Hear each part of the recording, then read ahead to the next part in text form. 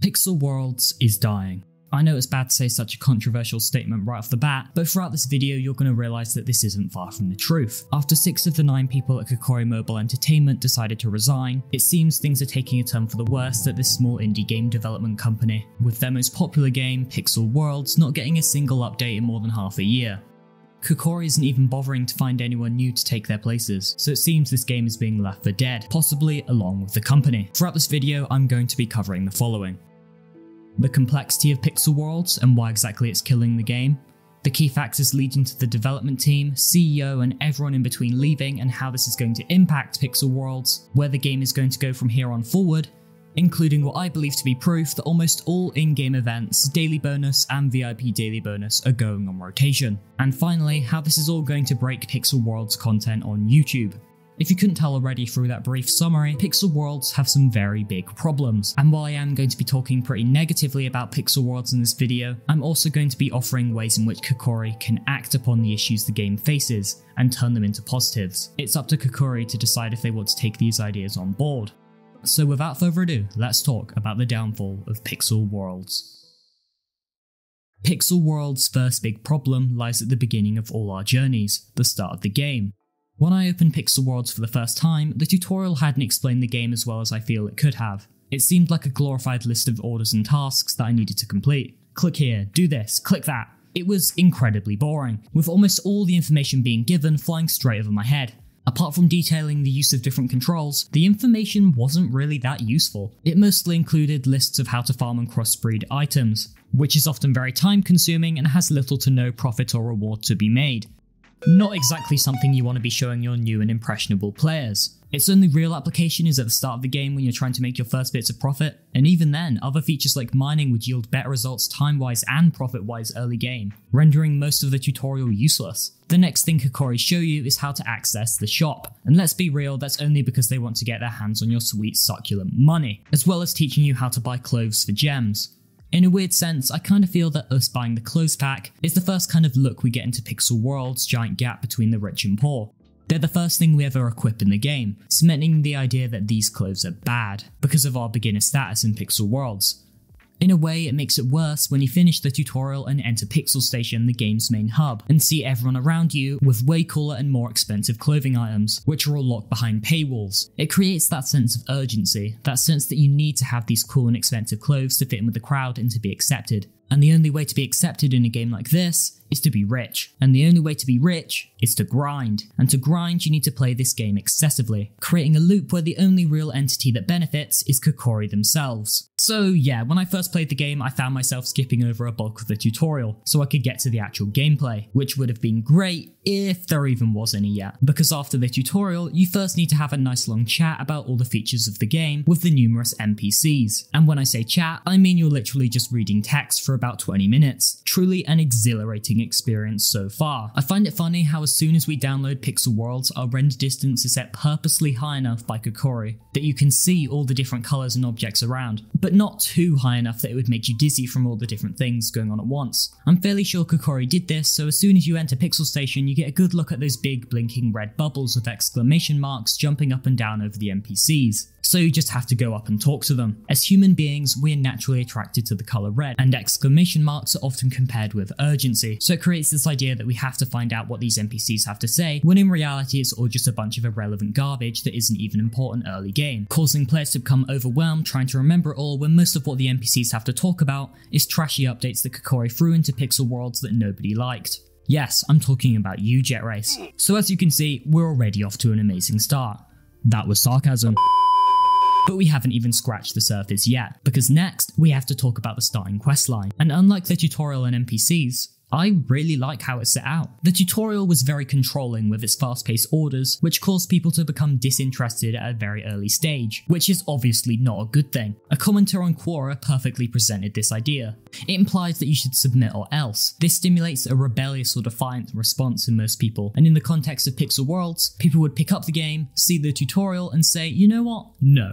And the NPCs, they're just plain boring, there's nothing else to say about them. But with the starting questline, it's sort of on the side. We aren't ordered or forced to complete tasks like the tutorial, meaning there's no rebellious or defiant response, but rewards are offered to those who do complete the tasks, giving us the motivation to continue forward because we get that feeling of self-accomplishment and progression when we get something done, compared to the somewhat forced nature associated with the tutorial and the sense of overwhelmingness associated with the NPCs. These positive feelings the starting questline gives off are often multiplied due to what we have experienced prior in the game. So the starting questline, that's good, that's allowed to stay, but the starting tutorial and NPCs? No, they definitely need to be changed. This is why now I'm going to be offering Kukouri the solutions to the giant holes they've dug themselves into.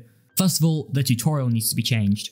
And to quote Game Maker's Toolkit, blindly following instructions just isn't a very effective way to learn. What Kukouri need to do in their tutorial is guide the players on what exactly they need to do instead of outright saying it, as it gives enough room for people to think for themselves, meaning their brain will be more active. People switch off if they're told what to do all the time. A way they could implement something like this into the game is by changing the somewhat instructive orders like open your inventory by dragging up, so they fit into a more user-friendly experience. It could be changed to, what do these buttons do? Why not drag them to find out? As it flicks this curiosity switch inside our heads and encourages us to find out what these buttons do, thus helping us remember when we eventually find out.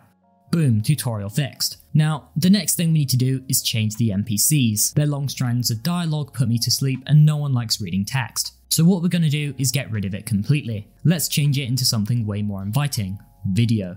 Moving pictures combined with audio is considerably more involving than the still image of text because it keeps viewers engaged, and when viewers are engaged, they listen and learn. If you'll remember, the whole point of NPCs in the first place is to educate players about the features of the game, and it's clear that not even that's being done right. With text, there's no real incentive to keep reading. It's not exciting, it's just boring. The pixelworlds game YouTube channel has plenty of videos surrounding all topics the NPCs cover, so if anything, wouldn't it make sense to leave a link to those videos somewhere in each of the NPCs' dialogue? That way if players aren't enjoying reading, they can watch the corresponding video about the topic instead. But that's just an idea, so take it with a pinch of salt. So there we go, we've talked about pixelworlds complexity, but at the moment fixing that isn't even a big priority. Near the start of the video, you may remember me talking about how 6 of the 9 employees working on pixelworlds had decided to quit, and that's the first issue. There are no longer any developers left in Kukouri that can even implement any changes, let alone new features. We had Commander K leave near the end of September. He was the founder, CEO, and game designer at the company. His role as CEO and founder meant he oversaw the development of pixelworlds and managed the operations of Kukouri as a whole, while his role as game designer meant he had the job of thinking up almost all aspects of the game. From the UI to features to updates, Commander K was at the front of all of it. The next set of people to leave were Endless, Apov, Dev, and Midnight Walker during late December. Endless and Apov were both game artists and worked to design almost everything you see within pixelworlds. The blocks, the items, it was all done by them. Dev and Midnight Walker were both programmers and worked behind the scenes to write, change, and develop game code whilst also fixing bugs and implementing items created by the game artists. And as far as I'm aware of, the last person to leave the company to this date has been Jake, the community manager, who left in early February. He made video content surrounding the game, hosted weekly live streams, and managed communications between the pixelworlds community and the development team. After everyone left, the only people who were still working at the company were Siskia, the marketing specialist, Lokalapsy, the data analyst, sorry if I just completely butchered that name, and Bbrix, the junior software dev. Let's start with Commander K, the head of the company. Why exactly did he leave? Well, in recent years, Commander K hasn't been doing his best when it came to ideas for updates. For example, on paper, Jet Race would change pixelworlds forever. It introduced flying mounts, a special item that would allow players to fly in worlds. But unfortunately, due to the overpriced cost of said mounts and the fact that you had to pay per world you used the mount in, it was a turn-off for most players, causing the update to become forgotten in the months following. Similarly to this, battle cards aim to create a whole card game inside of pixelworlds, but due to the stupid prices of card packs, a large percentage of players that couldn't afford them became disinterested. Not to mention that there was literally no reason to buy the card packs in the first place, because the game's card tournament's prizes were not worth the time and money you had to put in to get them. And this isn't just a one-off thing. Almost all pixelworlds updates in recent years have died within the months following implementation due to poor development decisions. In fact, Mining, pixelworld's greatest update, which topped the charts in Google Trends, wasn't even thought up by Commander K. A veteran player named Siggy produced the base idea for the update as well as other minor things. Dev took the idea, and it came to where it was today. So it ultimately undermines the point of having Commander K as a game designer if the best update the game has ever had wasn't even thought up by the man who's supposed to think up updates and features. That's just a little nitpick though. Believe it or not, in the early days of Pixel Worlds development, Commander K did actually think up some pretty good updates. Updates like Netherworld, Black Tower, the Summer Update, the St. Patrick's Day event, and so many more. So what exactly changed to get him from making the best updates ever in the early days to the mediocre update producer he became until his departure from Kukouri? And you know what? I think I might actually know. Time. Time is what changed. On Commander K's LinkedIn profile, it says he was working under Kukouri for 10 years and 6 months, which is an incredibly long time. Pixel Worlds has only been around for about 5 years as of making this video, which means there's a good chance that the game has been worked on behind the scenes for at least a few months or even years.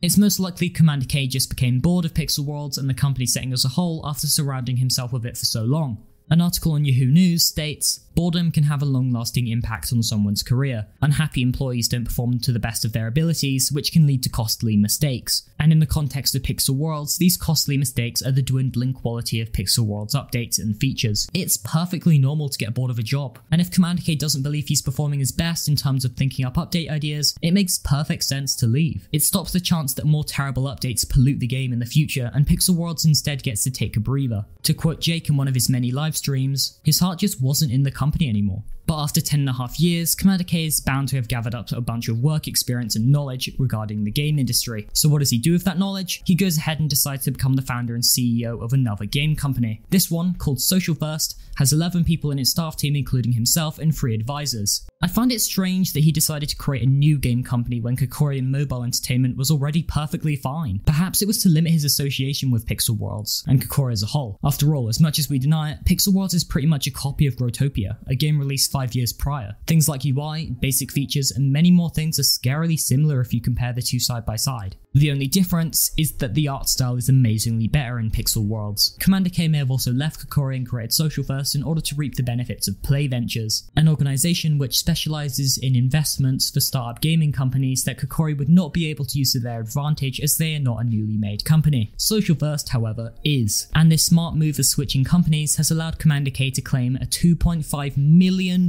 pre-seed investment from Play Ventures and another syndicate, so it's safe to say Commander K is doing pretty well for himself. When Commander K left, I feel that was the turning point for the whole of Pixel Worlds, and perhaps influenced the decisions of other developers to leave. A phenomenon called contagious dissatisfaction is common in all companies. It follows the idea that one person may not be satisfied with their job, they leave, and then multiple other employees start to consider leaving as well. And that seems to be exactly what happened at Kukouri. Commander K leaving created that domino effect, knocking down the entire company. What makes it interesting is that 2 months after Commander K left, the 4 developers, Endless, Dev, Midnight Walker, and Apov, would leave Kukouri and join Commander K at Social First. I know this because after a bit of research and looking through the LinkedIn profiles of everyone at Social First via their website, 4 of the employees have ties to job roles within Kukouri, with 2 of them having programming experience and the other 2 having art direction experience, and they all left Kukouri around the same time. Maybe they were feeling similar to Commander K, unhappy with Pixel World's current state and ready to move on to something new. Moreover, joining Social First meant that each of the developers would be able to continue collaborating with each other and their original CEO, Commander K, even if it is under a new company.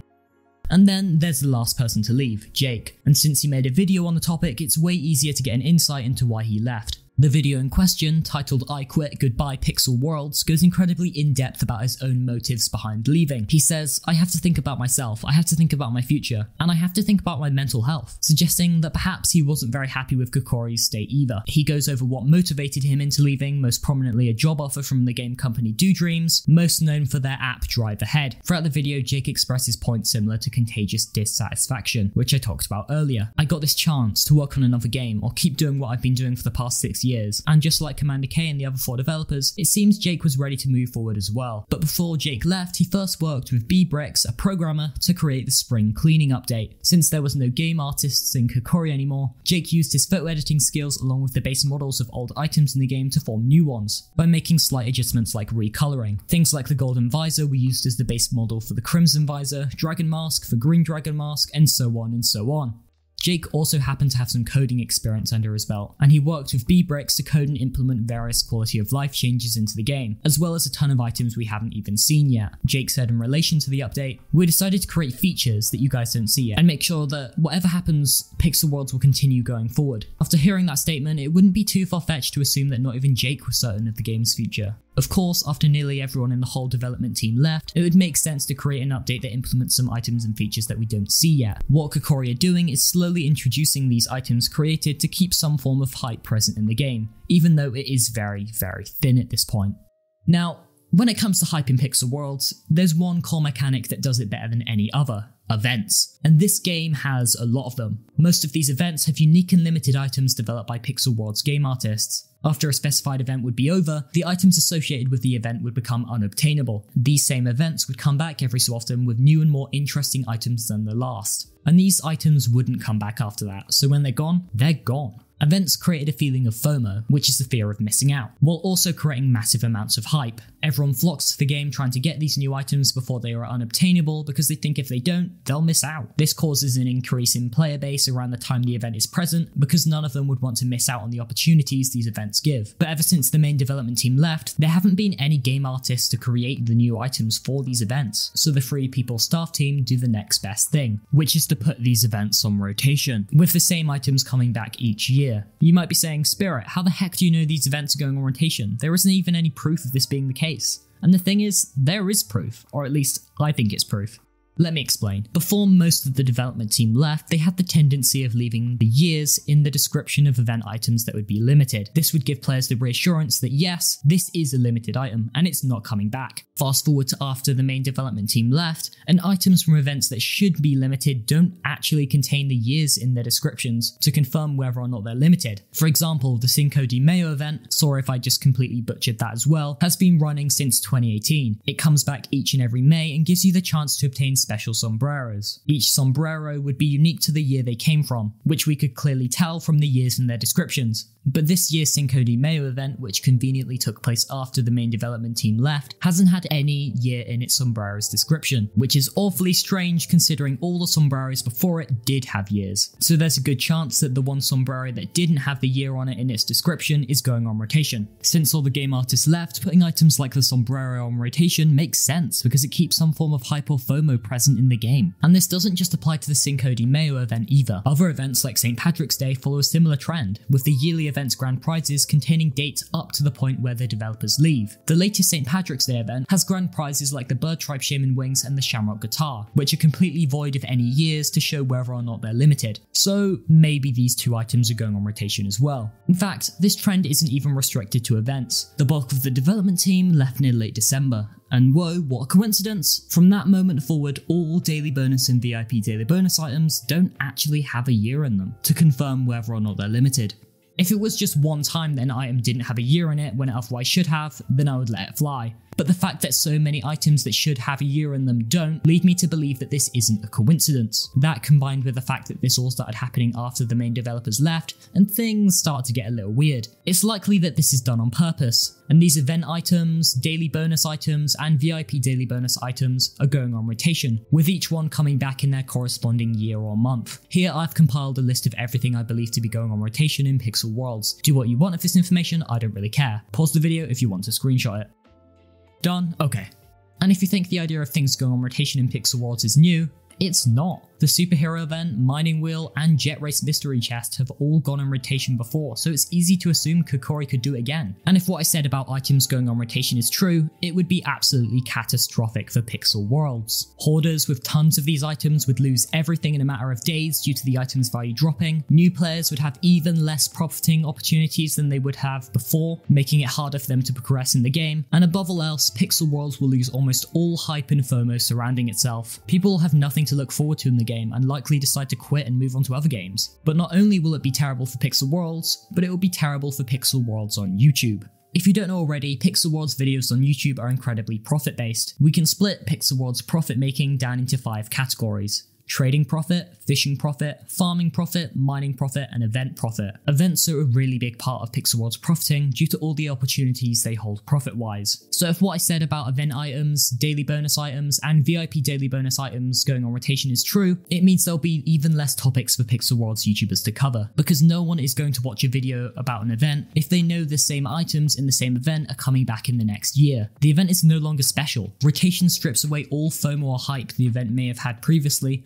rendering it meaningless. Not to mention it won't even hold any profiting opportunities for people. Community members take part in events for the limited items, so they can get the limited items, hold them until the event ends, watch the average value of the item sold due to the fact it's limited and now unobtainable, and then sell it in order to gain profit. But if the item is on rotation, it will never rise due to the fact that people know it's coming back to the game at a later date. And if you thought that was bad, the event items coming back each year means there'll be even more of them in the economy than ever. And if the amount of the event item rises, it means the demand for said item will also lower, meaning in turn the price of that event item will drop further and further each time the event that item is connected to comes to Pixelworlds, making all of the game's player base miss out on profiting opportunities. But the people who miss out more than anything are Pixelworlds YouTubers, because most of them would showcase and profit off of these event items in order to gain views and subscribers. But if the event items are going on rotation, there's no point showcasing or profiting off of them more than once in a video, as the content will get boring. Event content getting boring will mean the event profit category will become almost redundant, and Pixelworld's YouTubers will flock to different categories of content.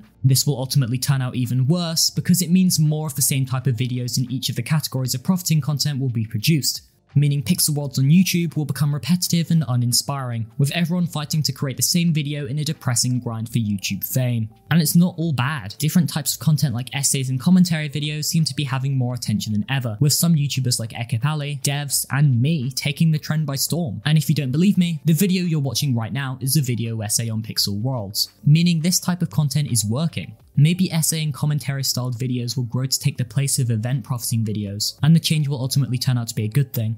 But what's definitely not good is the impact that the rotation of events will have on Pixelworlds. So what can Kukouri do to change that? Well, the only real way to fix an issue as big as this is to get a whole new development team. That way Kukouri wouldn't need to put events on rotation because they can just make new items for them, and thus Pixelworlds creators would have a much broader set of videos that they could make. Perhaps essay and commentary styled Pixelworlds videos will rise up regardless of if event profiting videos step down. But seeing the current condition of the game, I don't think that's going to happen. If Kukouri were ever going to get a new development team, they wouldn't have chosen to put events on rotation. It's obvious Kukouri don't plan on hiring any new staff for the company, because if we go to the Kukouri Mobile Entertainment website, there are no open positions being advertised, and a quick search of Kukouri Mobile Entertainment jobs brings up nothing of interest either.